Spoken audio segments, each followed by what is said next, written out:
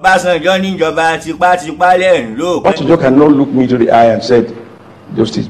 Kí ló dé? Because he is a worse dictator. He was worse than Abacha. How many people disappear under Abacha's watch? Ọmọ náà ọ̀run kọ́ lọ béèrè lọ́wọ́ rẹ̀. Compared to the number of Nigerians who disappeared under Obasanjo's watch. Ọlọ́run ló mọ iye ẹ̀mí tó ti bọ́ lọ́wọ́ politician Nàìjíríà. Even if you reduce it to even family values, Nigeria culture. Jágbọ́ o. The argument between him and his son ń ṣẹlẹ̀ láàrin wọn. over who is the actual father of his children. Ṣé wọn mẹ́ni tó ṣe é síbẹ̀? Jẹ́ kí n tàn Ádámù.